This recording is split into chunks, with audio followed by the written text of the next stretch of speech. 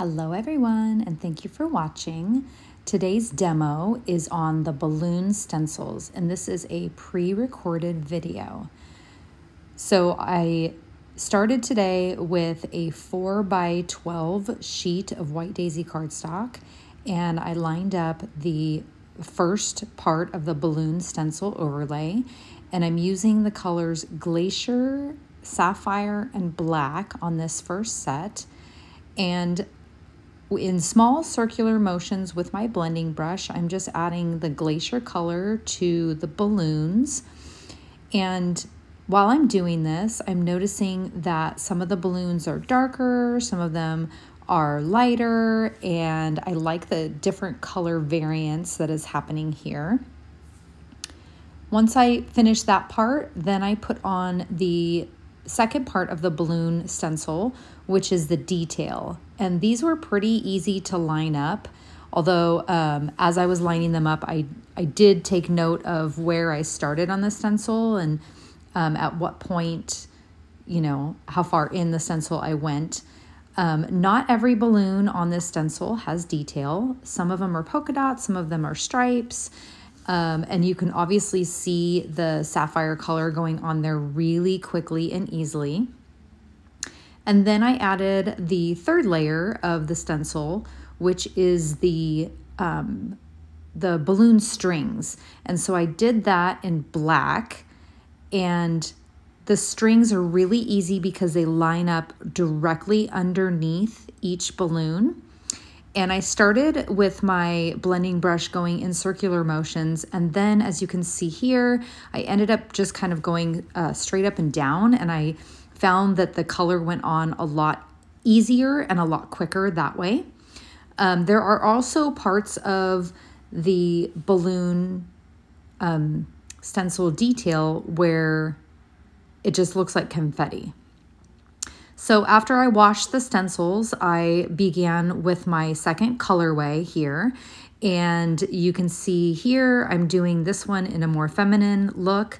So I used flamingo ink for my balloons. And again, you can see the different color variations and how some of them are light and some of them are dark using the flamingo ink. The second layer that I did with this is using the rosy ink. So I lined that up, and this is the details. So again,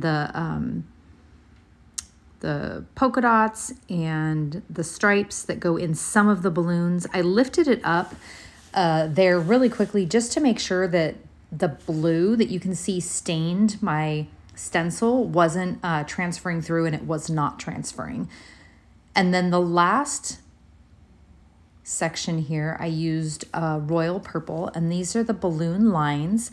And again, what I was trying to say is that the balloons all have the strings, but then there's some extra lines in this stencil that are just kind of like accent, like little confetti accents.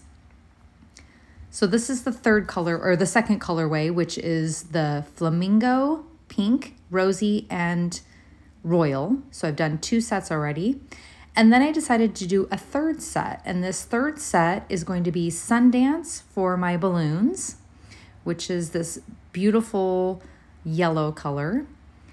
And then I decided to do the accents in scarlet red, and then the balloon strings in black. And so those would really nicely make like a very great generic birthday. It's also a very Disney color, right? But it happens to be our school colors. And so you'll see at the very end what I end up doing with these. Again, these stencils are really easy to line up, and I did not use the stencil in the same exact spot for all 3 of my strips of paper. I kind of moved it side to side, that way they weren't all completely identical. So this is the balloon accents, which are in the scarlet color. And then last, you'll see that I'm adding the balloon strings again in black.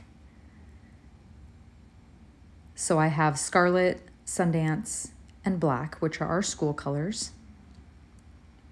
These stencils are really easy to use. They're very easy to clean. Of course, you have to clean them between each project that you use them on. So I cleaned them in between each strip of paper that I used.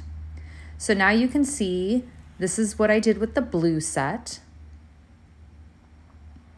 I cut strips of paper, I cut titles, I cut numbers, and I created an 18th birthday cards.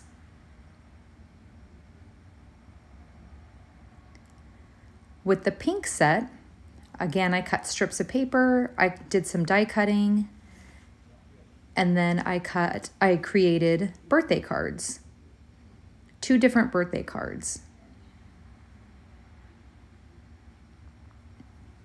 And with the yellow, red, and black set, I created a graduation card.